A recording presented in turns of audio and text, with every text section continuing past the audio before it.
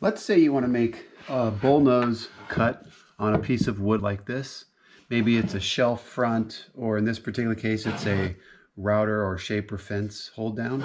Let's say you want to make that complete bullnose and you're going to remove all the material from the surface here. So that's going to be a nice, consistent, round. There's not going to be any flat spots. In this particular case, I'm going to go ahead and show it on a piece of 3/4 inch material. I have it right here. And actually it's still rough, as you can see. But you want to make sure that there's nothing, no staples, nothing that's going to hurt the router bit. Now, if you want to make this complete bullnose, what you want to do is you want to set this up to completely remove all material so that there's no flat spot left over. So I'm going to go ahead and I'm going to run this piece through, and I'm going to show you how to put a bullnose on this piece of wood.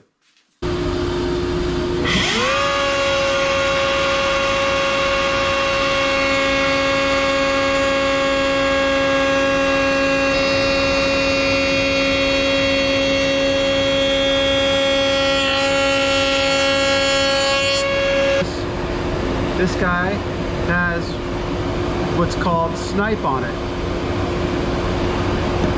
As the workpiece goes through, it's removing all the material, which is what I want. But how do I avoid that? So that's no good. So let me show you a trick. This is one of those times where you can run this and run it and run it and run it and run it, and you're just going to get snipe unless you do something about it. So the best thing to do is, if you have the ability to move your fence out, that's the best thing. Now, shapers have advanced features where you turn a knob because everything is separate. This fence is completely separate from this one, and you can actually move this in and out based on how much material you're making or you're taking away. Here's what happens if you don't do something about this. Like, I can see that line right there. If you don't do something about this, you're going to go and you're going to paint, let's say, that line's going to show up, or stain or whatever, and that's going to be annoying. You need to fix it. Now, this fence does not move out like a shaper fence, okay? This is a Gesso master fence. This does not have the ability to do that. There are some newer fences on the market, I believe, that have this feature like shapers do. But here's also the thing. You can do this, you can get these results without touching your fence setup, which is really nice, because once you start adjusting in and out, sometimes people find they're harder to keep, perfectly in line as you start moving them. Here's what I do. Instead of taking and adjusting my fence with some sort of a mechanical device, I just simply take tape. And I'm telling you, this is the easiest thing you can do. I used to use shims, plastic shims that I would stick down in here. I used to use business cards, but here's the thing about those is that they're actually that's a fixed amount, and it's kind of a thicker amount. So by doing that, you have to take off a lot of material. Sometimes the shims aren't that thin. This is, this is super thin. So you're not going to have a problem with your thickness. You don't have to take off a tremendous amount in order to achieve your result. So what you do is you take this tape, and I'm using an 1.5 inch tape. If you take this tape and make sure it's perfectly smooth, don't let there be any bubbles or any wrinkles in it, because this is going to be your ultimate product is going to be determined by how smoothly it runs on the face here. So if that means you need to take off the piece and reapply it because you've made an error while putting it on, you need to do that, because if there's a wrinkle in it, it's going to cause the piece of wood that you're running to bump, and as you're running it, it's going to hit, snag. You don't want that. So you want it to be perfectly smooth. And what I like to do is use, typically I use 2 because this is super thin, but you can start with 1 and just see how that works. Now the thickness that I have here is really minimal. I mean, it's super small. That thickness of that snipe, the depth of the snipe is super small. So I don't need much, but let me try one. It may be that I need two. I'll try one and see how it works. I can always adjust the fence a little bit back too, or forward, to change the depth if I put too many pieces on or not enough on. Sometimes you can do that.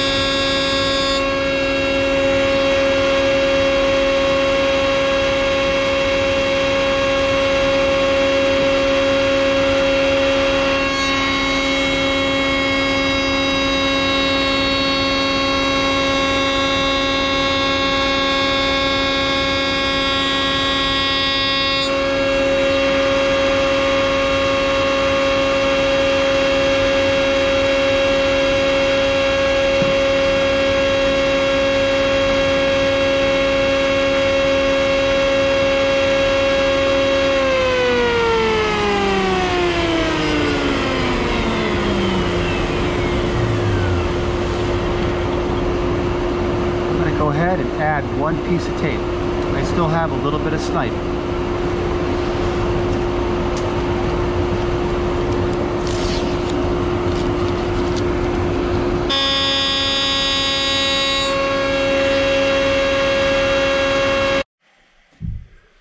Okay, let's take a look at this now. Takes a little while for my dust collector to die down, so all right, now I've got the light hopefully shining so we can see this guy. Now I can feel absolutely perfect surface. There's absolutely no snipe. Okay, now I achieved that with 2 layers of tape. You don't have to go out and buy some fancy fence. You don't have to put a bunch of shims in. This is by far one of the easiest ways to do this. Okay, so another application that you can use with this, let's say you wanted to straighten a piece. Maybe you wanted to joint a board that was had a, you know, like that edge that originally on this board, how bad it was. Let's say you wanted to take that and use this as a jointer. That definitely can work. You just have to have a way to shim out your fence, just like you would on a joiner, a stationary jointer. If you put a straight bit in here, you can achieve the same results as a jointer, obviously not as big of capacity, but if you're just talking about 3/4 inch or 1 inch, whatever, you definitely can choose a straight bit here, and then you can choose your router if you had to. If it was a situation where maybe you don't own a joiner, or maybe your jointer is broken, however it may be, you definitely can use this as a jointer. Okay, now you can see I have a standard straight bit. Now this is a down shear bit, so it has a little bit of an angle to it. So that's going to give ultimately a smoother cut. Now remember, the thicker the cut, the deeper the cut that you make just on a regular jointer, the worse your cut quality is going to be. So, and the more prone to tear out you're going to be. So you want to take the smallest cut that you need in order to complete the task. I like to take off minimal amounts, so I'm going to go ahead and stick with my 2 pieces of tape here. Here's what you want to do. You want to make sure that you are completely flush with the bearing. So you take your straight edge, and then in my case I just take a ruler and I come up right to the bearing, and I want to make sure that that is in complete perfect alignment with my outfeed fence. Now, because my router bit is in front of the fence, I need to go ahead and bring the fence to the router. I don't want to hit it, I want to just basically rub right over it. All right, so there you can see I'm not moving it, and that's pretty darn good right there. I'm going to go ahead and lock this down and see what that does. So you take your straight edge and go all the way across. You'll notice that you're going to have a little space here. That's just like your joiner tables. You're going to have a little space. That's the thickness that you're going to remove from your piece of wood. All right, I've got my piece of wood. I'm going to go ahead and use this as an example. And just to show you what I'm doing, I'm going to mark on that edge there. Okay, so you can leave the fence spacing open or you can close it just a little bit. And I'm going to choose to close it just a little bit. And that's for safety, as well as there's just no reason to leave it open when you're doing this kind of a cut.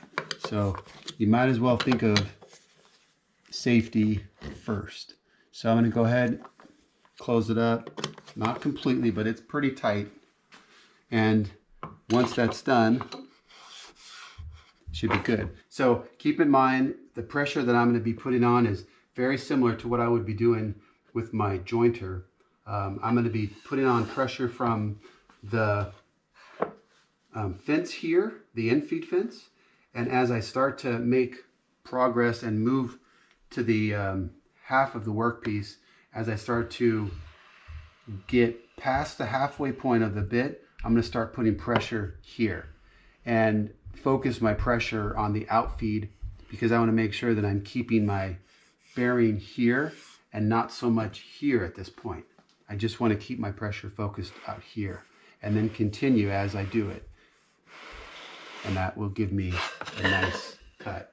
So this piece here is not straight. As I can see, it's definitely a little bit wonky. It's not terrible, but it, you know, clearly it's not straight. All right.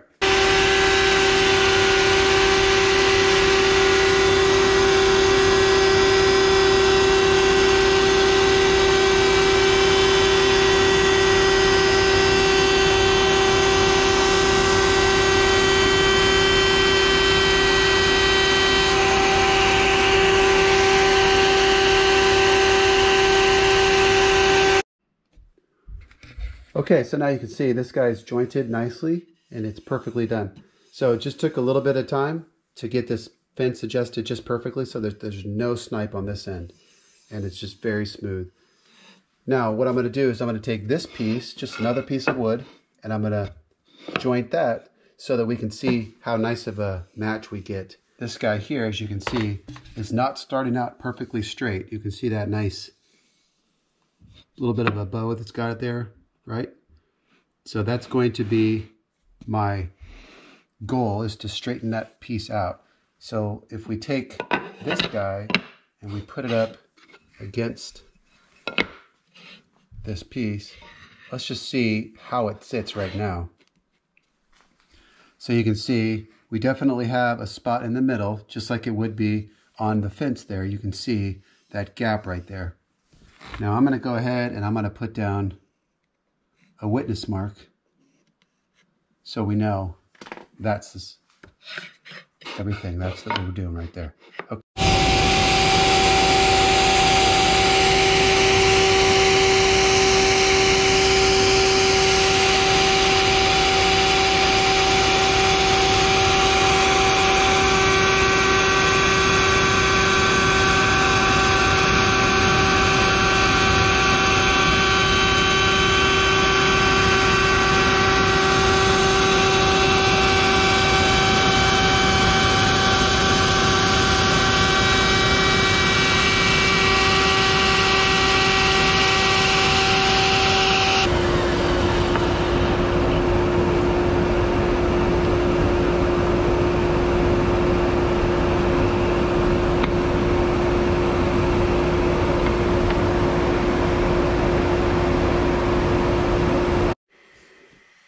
Okay, all right, let's take a look at this guy.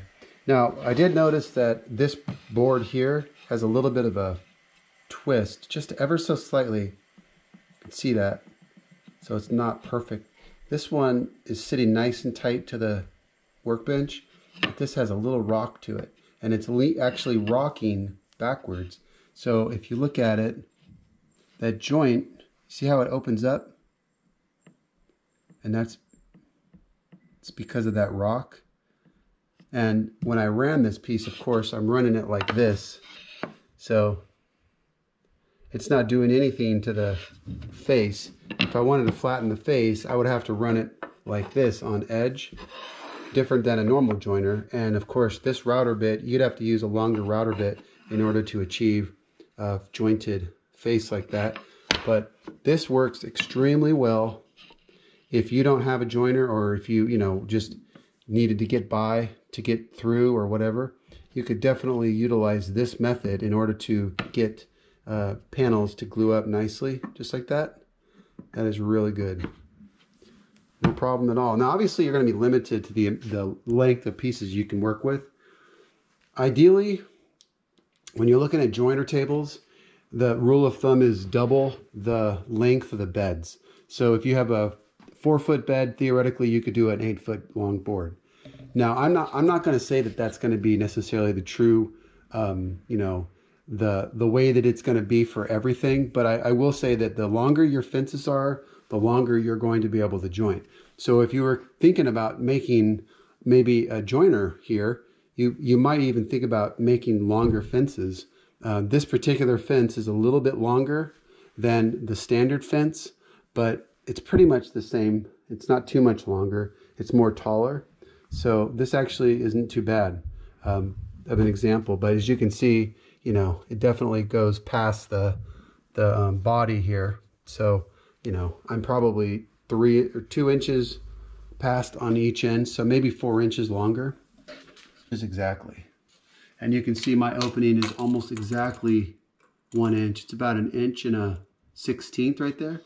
So I have about 1 1/16 inch opening, and my fence total is 40 inches. So I could gain a little bit of space, a little bit of length if I open the fence up a little bit. That shouldn't be a problem, but the tighter you are, the better, probably for safety.